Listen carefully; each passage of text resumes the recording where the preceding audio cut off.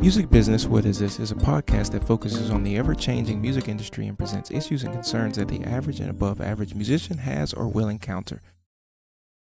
Hey everybody, I'm Richard Johnson. I'm Jeremiah Hunt. And this is Music is Business. What is this?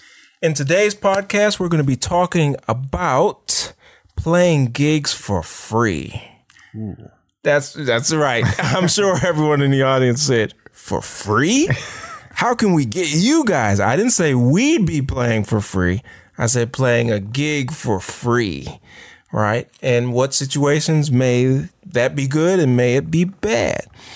Let's start off with, have you ever played a gig for free? Oh, yeah, absolutely. Okay, and what was the situation or the reasons? I can't really remember the specific gigs that I've done for free, but I know when I first moved to Chicago, because of the situation that I was in, I didn't know anybody, I didn't have any leverage for anything, even though I knew I could play and I was a good bass player, but I just didn't have any connections. So a lot of the times, whether it's people taking advantage of you to get what they want and they'll offer you something else besides money, free food, exposure, whatever, a lot of those situations I took just because I didn't know any better. Okay. That's a very valid response. Myself, I can't remember when. I'm sure I have, but I know I've done benefits, benefits for certain causes, and that was for free or in lieu of. I've also shown up. It's a funny story. I showed up to a gig. I wasn't on the gig. I went to see another piano player, and that piano player didn't show up for the gig. So after the third song, the band leader knew I played and asked me to play. So at that point, half the set was over. So I played the last 3 tunes and I didn't get paid. So in your mind, was I on the gig or was it a gig for free? In my mind, it was a gig for free. Mm-hmm. Yeah. I mean, that's what it ended up being. Yeah. Right. I don't think if I was the leader, I probably would have paid something. Yeah. But it ended up being for free. And it didn't bother me because I didn't go with the intentions of being paid. I went to see the piano player and then the cat just didn't show up. Right. So I was like, oh, I guess I get to play. Okay. Right. So it ended up being cool. There's that situation. But in general, most people are probably out there saying, you never do a gig for free. If you start that, you'll never recover from that. I don't completely agree with that. And yes, this is a music business podcast and I'm about the business, right? So if that part of that is getting paid for it, I think that's important. But there are situations where you may want to offer your services, but it has to be done in a way where people aren't taking advantage of you. Right. And if it's not done that way, then it could damage your reputation. One of the things I wanted to talk a little bit about is this term remuneration.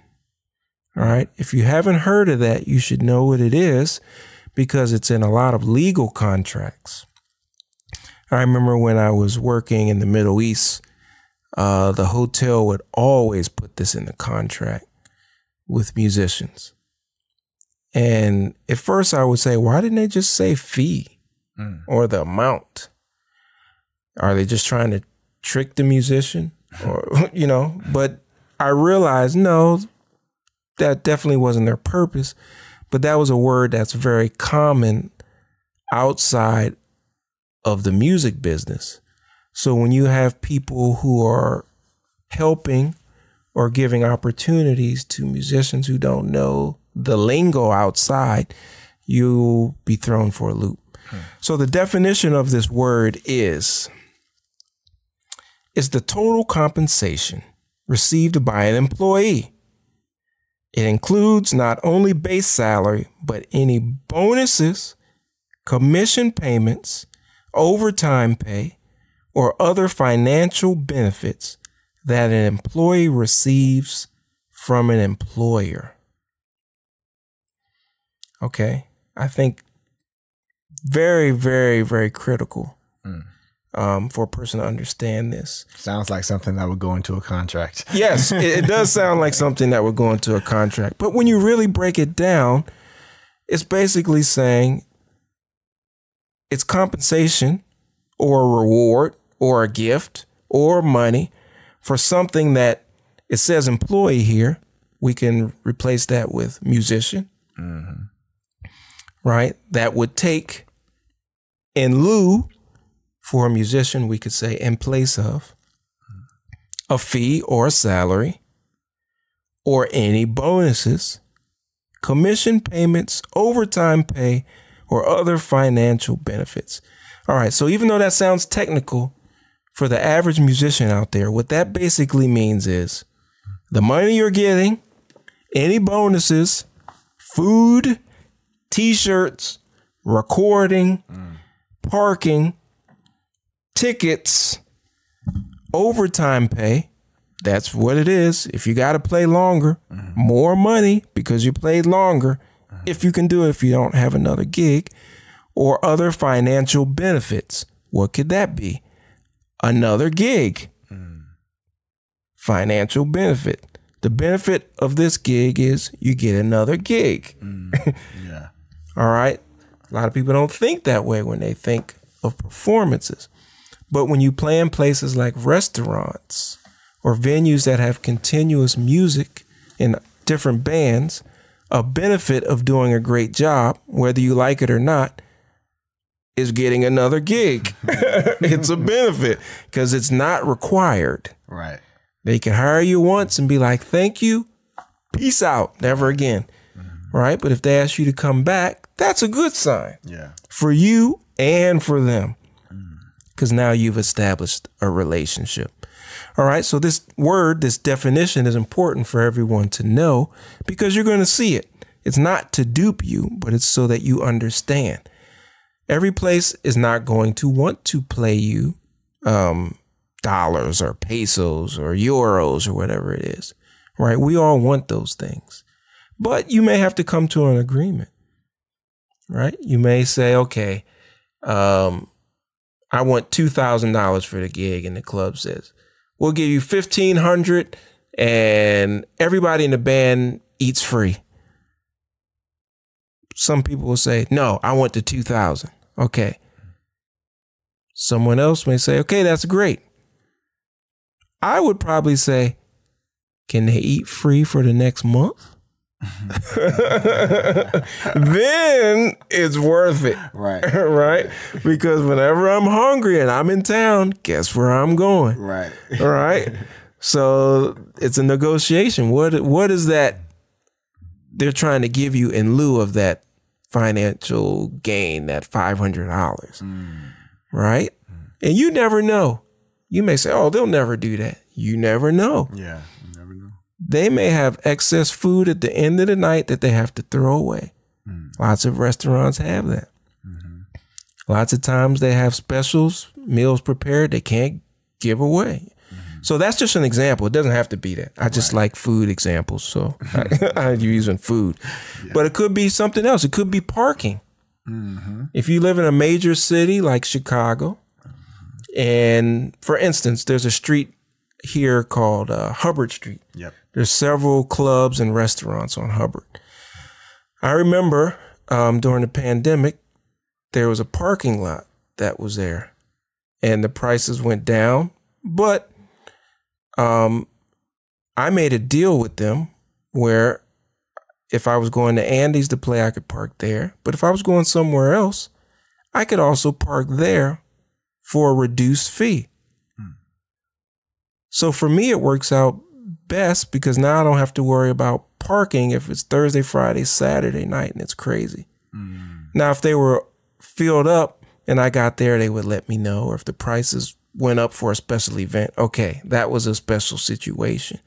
But if it was a regular, I don't know, Wednesday or Thursday, it works to their benefit that I park there, and it works better for me knowing I don't have to drive around and waste my gas to park. Exactly. Right? So you have to really think about what free is. Some people think free is just the financial part of it. It's not just that. There's other things that could be in lieu of that, in place of that, that could benefit you. Right? So it's not always bad. Now, don't get it twisted and think he's saying we need to play for free. That's not what I said. I said you just need to be aware of your options. Right. What is around where you're playing? Most people don't even think that far. Just give me the gig, just about the money and be out. Okay, if that's what it is, great, peace. But don't get mad when you see me pull up and park for free and then go to the restaurant on the other side and eat for free. Because that's what people say to me. Oh, where is he going? Where do you go every time? Oh, I went to eat. Oh, how much was it? I didn't pay nothing for it. Oh, how'd you do that? Hey, I looked on the map. Where's the gig? What's around it? Have I been there before? Are there other bands? You know, that's the work. That's where the negotiation comes in. And sometimes the negotiation isn't just with that venue. Could be, but there's other options. Yeah. All right. So playing for free isn't your first option. I'm not saying that, or even your second, but there may be some benefits to it. Yeah. All right. Now, how do you respond to a club who comes to you and they want you to play for free? Because this is a situation I've had happen. I've had someone come to me and they say, we've got this new venue opening up. It's amazing. We've got a new piano. We've got backline. We've got these amazing chairs. We've got these lights. It seats 100 people, right? We're opening. We want you to play the grand opening.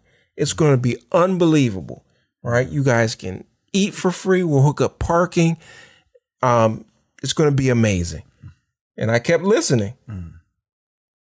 And I just kept listening. And there was no mention of money. Right. Right? What do you do in that situation? I mean, you're going to eat for free. New piano, backline, lots of lights. I need to know who is going to be there.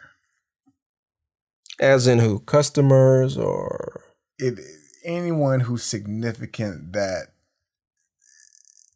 offers any potential for my band to have more opportunities in the future. Okay, so if they say, "Oh, Hove is coming," yes, yes, like right. I just need to know, like, what is this event? Like, right. What is it? You okay, know what I mean, it can't just be okay, free. Okay, that's great. You have a nice spot. You have enough money to pay for this, but you can't pay for right. that. And that's what I was going to bring up. I said that's the first red flag to me. You've told me you got a new piano, which is not cheap. Right. New lights, that's not cheap. Right. Can seat 100 people. Lights aren't cheap. My next question gonna be: do you got a sound man? They probably do. Right. They're probably gonna be like, yeah, we've got the best sound team, blah, blah, blah. That's what I'm gonna be like, So there's obviously some money from somewhere. Yeah. Right. Yeah. Right. So that's I'm adding all this up as they're telling me. And this is a real situation. Yeah. Right. Real situations. Right. So as they're telling me this, I'm asking them questions like, oh, so what type of size of the group did you have envisioned? Oh, well, we were thinking 4 or 5 pieces. Okay. Is it a fancy event? Oh, yeah. People are going to be wearing, tuxes. And, okay. Oh, $60 tickets. Right. Are they selling tickets? Oh, okay. How much are the entry tickets? Oh, okay. It's $45, blah, blah, blah. Okay. Is there VIP service?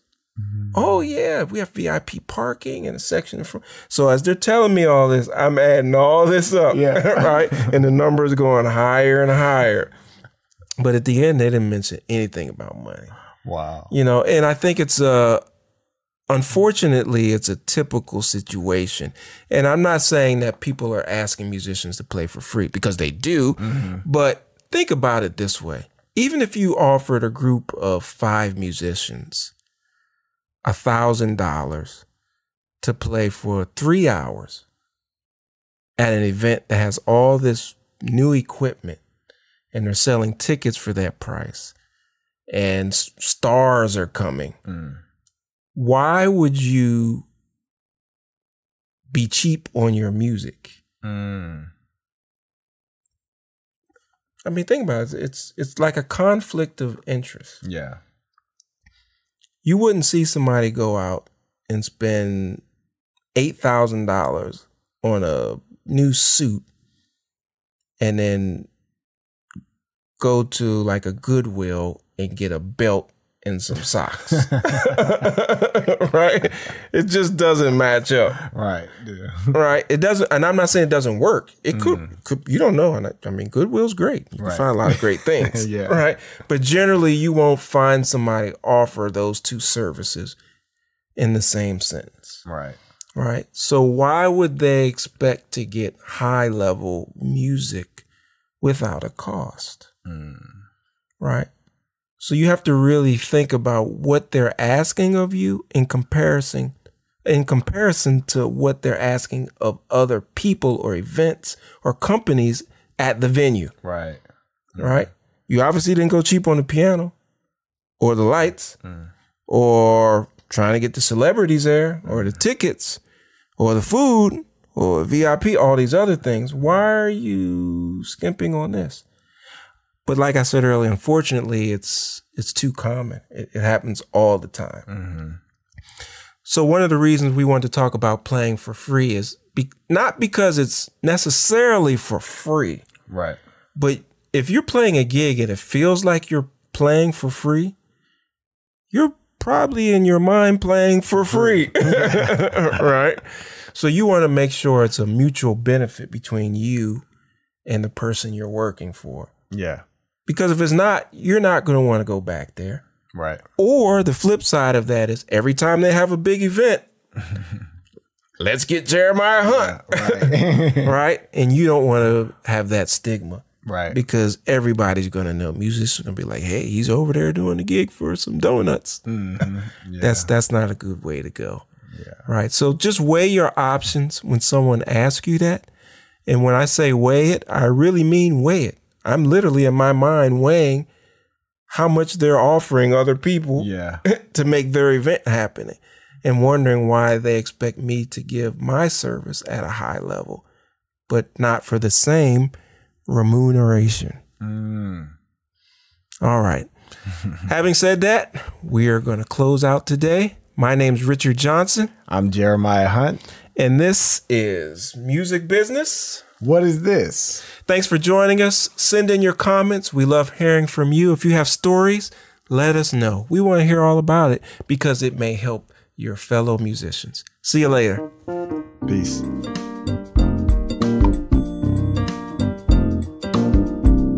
This program is partially supported by a grant from the Illinois Arts Council Agency.